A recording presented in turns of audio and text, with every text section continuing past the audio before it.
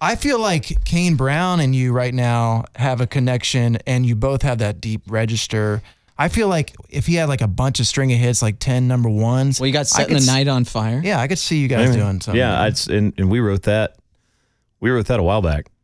That's on his deluxe, and he was like, "Hey man, would you come sing on this?" And I was like, "Yeah." I was like, "This actually, this one works. It's hard to do a duet with, multiple guys. There's not that many songs that work for that, but that one does." So I had fun doing that in the studio. Has he told you that he looks up to you? Do you know people that look up to you? So he did an interview, and he actually said in the interview, and someone played it where he was like, "Yeah, that guy's my hero." And I the next time I saw him, I was like, "All right, you got to back off. That's like, too much. That's too much."